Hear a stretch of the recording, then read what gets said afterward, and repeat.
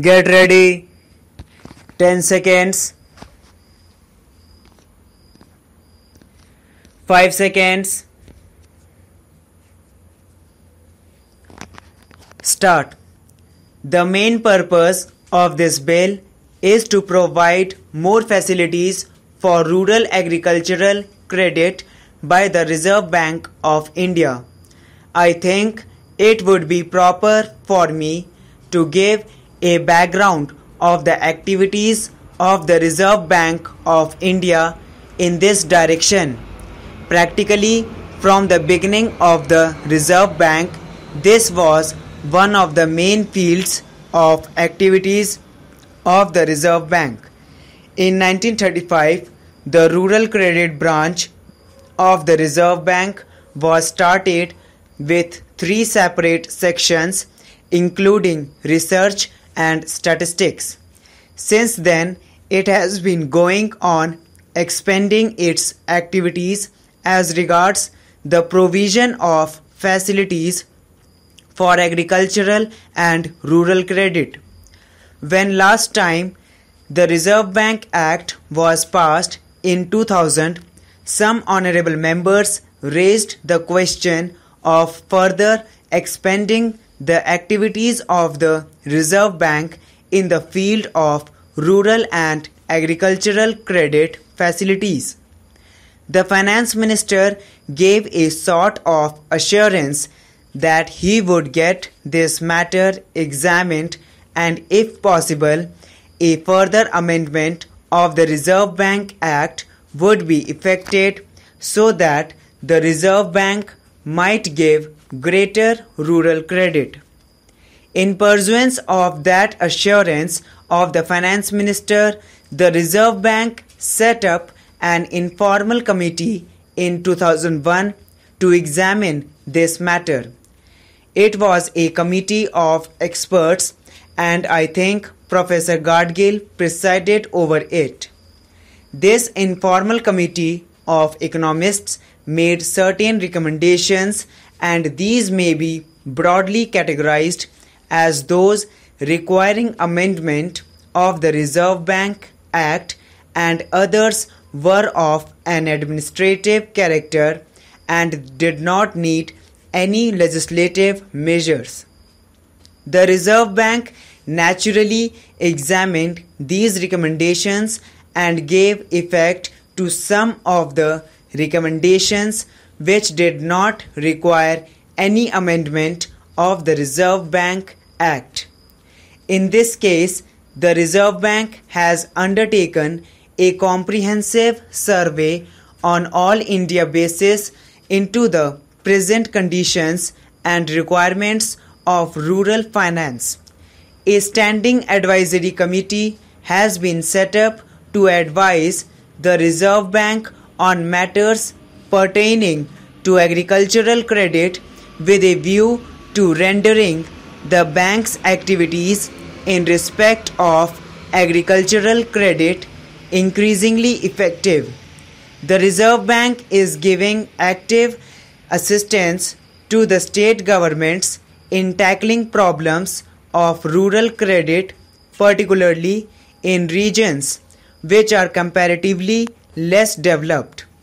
I think honorable members would recall that under these provisions, the Reserve Bank has already advanced to the tune of rupees 12 crores. That is done under Section 17 of the Reserve Bank Act. Certain other activities are to be undertaken now, and it has been decided to amend the Act accordingly. In the present amending bill, we want to widen the scope of seasonal agricultural operations. Then, we are providing here for loans for cottage and small-scale industries. So long the Reserve Bank was not advancing any money for small-scale or cottage industries. The House will recollect that for some time now, particularly in view of the developing problem of unemployment, government have decided to give more emphasis to cottage and small scale industries. So the Reserve Bank would now be in a position to provide funds for this sort of industry also, and that is to be done through the state cooperative banks and also state finance corporations. Very recently in this house, a question was asked about the activities and formation of state finance corporations. About 2 years ago, an act was passed by the House enabling the different state governments to set up state finance corporations, but as yet not much progress has been made in this matter by the different states.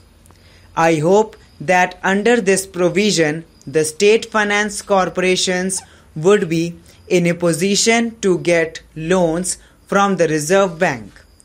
It will be a fresh impetus to the different state governments towards the formation of state finance corporations. In this bill, we are also trying to provide intermediate loans through state cooperative banks from 15 months to 5 years. So long it was only a short-term loan that was provided by the Reserve Bank for seasonal agricultural operations, and loans could be advanced only for 3 months. But now we are providing in this bill that medium-term loans also may be given by the Reserve Bank through the state cooperative banks, and the period of such advances would vary from 15 months to 5 years.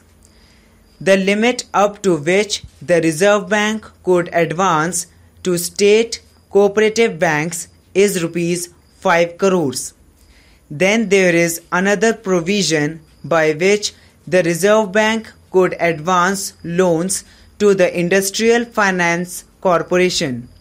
Some time ago, this House passed an amendment to the Industrial Finance Corporation Act, which in Section 20 provided that the corporation would be entitled to get loans from the Reserve Bank.